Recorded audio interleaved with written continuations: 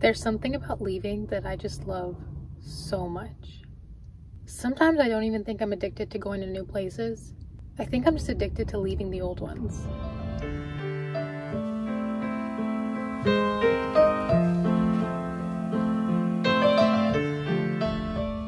Guess where I am? I'm in Vegas. Well, not really, actually. I'm just outside of Las Vegas, but I'm gonna stay here at this hotel slash casino slash truck stop because it has good reviews on iOverlander, and this is my first time camping alone in a while, so I just want to be somewhere comfortable. It's really cloudy, it's really windy, there is high wind advisory, so I'm probably not gonna be partying here. Maybe I'll go into the casino. The main thing is the barometric pressure is horrible. It's like 29.44 right now, which is so low. I've literally never ever seen it that low in my life. My head's killing me, so I think it's just time to hang out in this casino parking lot. It's so funny because the Nevada end, it's like super windy, super cloudy. It's like you could blow away, right? And they're just over here going to the casino on a random Tuesday afternoon. All right, I'm gonna find a spot.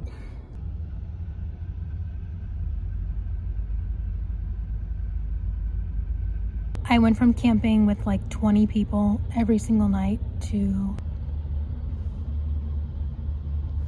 just me and the truckers again.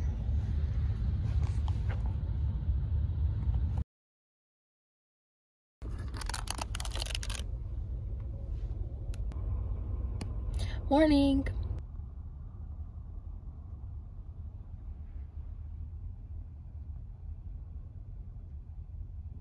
I remember when I lived in my car, I used to be, oh, where's my brush?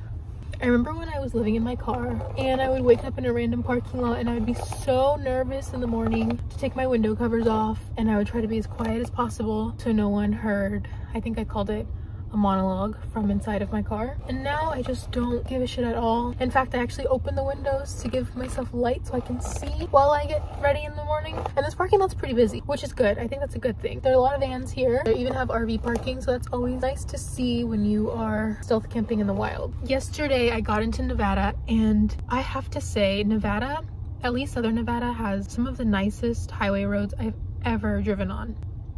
Truckers are getting up. It was so nice and smooth. And at that moment, line struck not 20 yards from me. And the landscape is so wide open.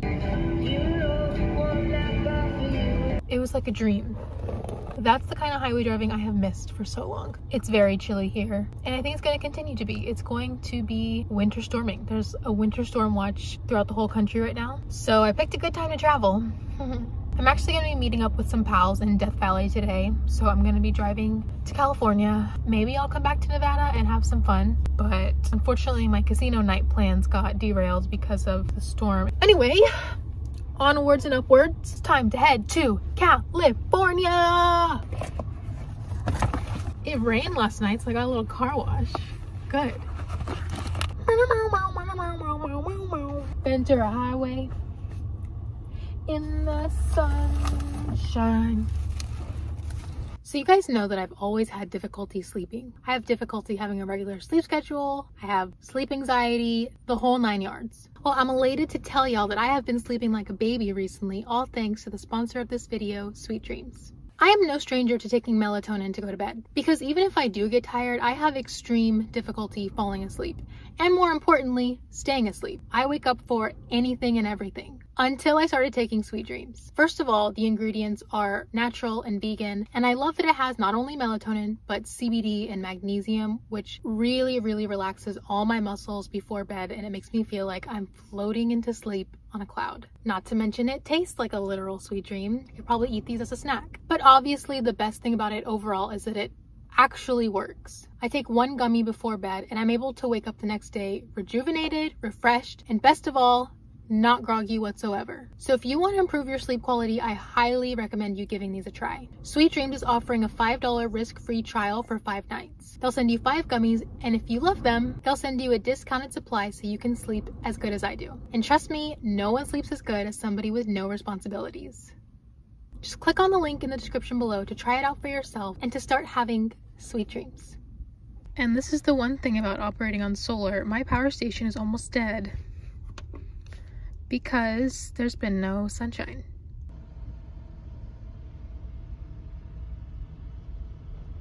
We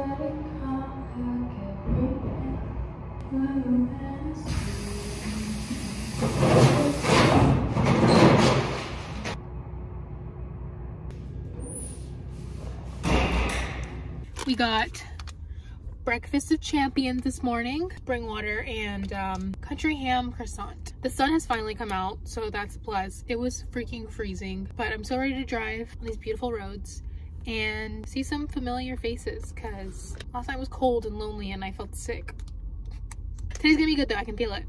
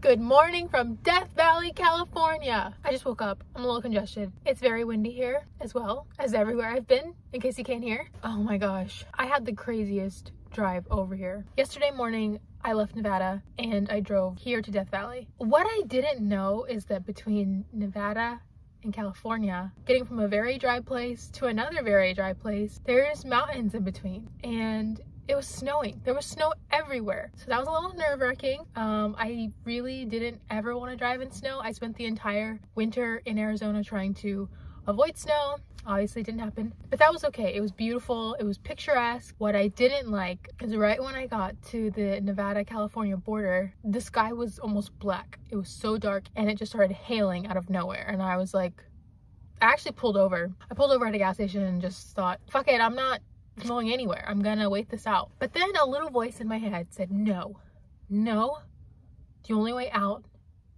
is through.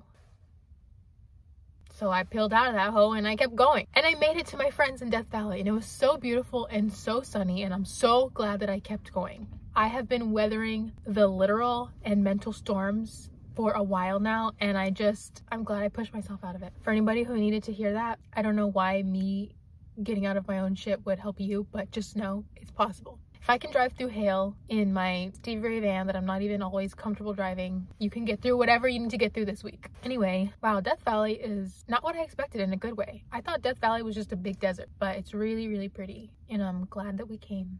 And also, I think we're gonna leave because there's a winter storm for apparently most of the country. I don't know where we're gonna go. I don't know.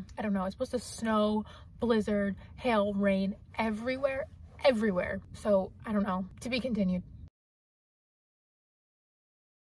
So I am currently now in Death Valley by myself. Nancy and Deborah left today because there's going to be a big storm coming and it's supposed to get really rainy and snowy, and I did not go with them because I don't want to drive in snow and rain. So I have decided to just stay in Death Valley and wait for this whole winter storm to pass. There's no BLM camping around here, I don't think, so I'm just staying again at the campsite that we all stayed at yesterday. It's really nice here and it's nice to have amenities once in a while, like a real bathroom. So this is just where I'm gonna be. I never thought it could get windier than Quartzsite until I came to Death Valley. Anyways, lunchtime.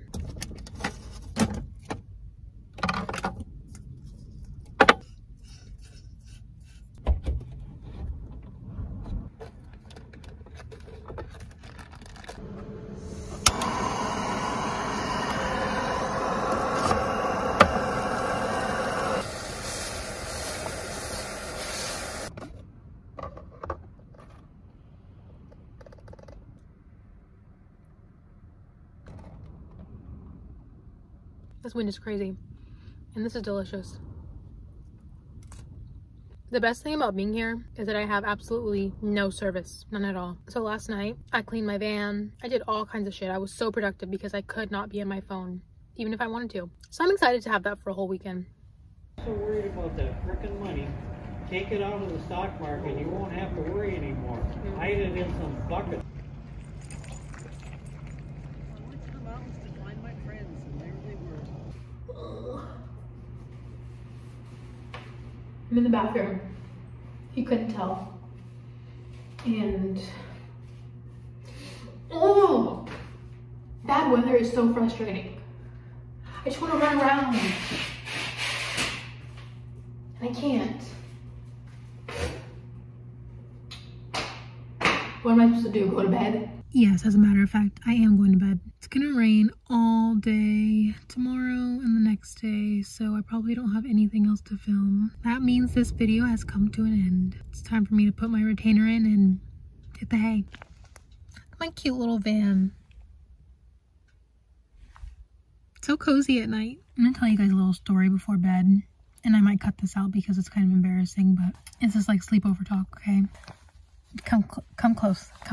So last year I was dating a pilot, not like commercial airline, like a fighter pilot, the US Air Force. And he would always make it seem like being a pilot was so easy, like anyone could do it. And I was like, yeah, whatever, like not everybody can do it. And then of course, when the new Top Gun movie came out, he wanted to go see it. So I was like, okay, we can go see it. Even though I never saw the first one, so I had no idea what was going on. Anyway, we went to go see it. And after I watched that movie, I thought, wow, he's right. Being a pilot looks super easy. So when I got home after our movie date, I called my mom to tell her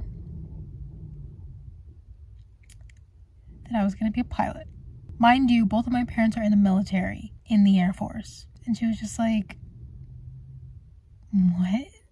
Side eye. She didn't really say that, but I know she was thinking that. And I was like, Mom, seriously, anyone can do it. I can be a pilot. And I was like, I can go in as an officer. I have a college degree. She was just like, okay. I was like, what, do you not think I'm smart enough? It's not that. And then he started explaining to me how much training goes into being a pilot and how much work they do, and the fact that the military picks what plane you fly. So if you really want to fly something cool like an F-16 and the military says, hey, you're going to be flying cargo planes, that's just what you have to do. So after some careful contemplation, I decided that I was still going to do it. And guess what? I did it. Actually, this whole time, I haven't been telling you guys, but the reason why I've been in Arizona is because I've been in pilot training school. I've been training to be a pilot now for months or years, however long it takes to fly a plane. And I'm really happy to tell y'all that I am the first ever female influencer pilot. It's a new program the US Air Force is doing where influencers become pilots to basically spread the word, spread the patriotism. I'm a recruiter, but I do fly planes, and I am really good at it. Anyway, I think that's enough delusion for tonight, so I'll see you guys later.